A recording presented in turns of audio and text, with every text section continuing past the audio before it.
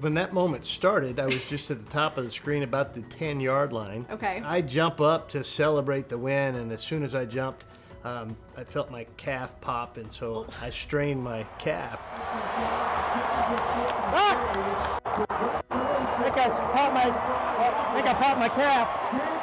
And so normally that would be one of those instances where, you know, I get excited. I would have run across the field if I could have. Right. I limped across the field. It took me a good 2 or 3 minutes to get over to congratulate Coach Pittman, and then one of the docs saw me limping and went and got an ace bandage to wrap up my calf so I could go up on the stage for the trophy presentation, and then it was a pretty painful walk out to the car. Wow. I was excited and I think running on a little bit of energy from the excitement of the game, but boy, my calf was hurting.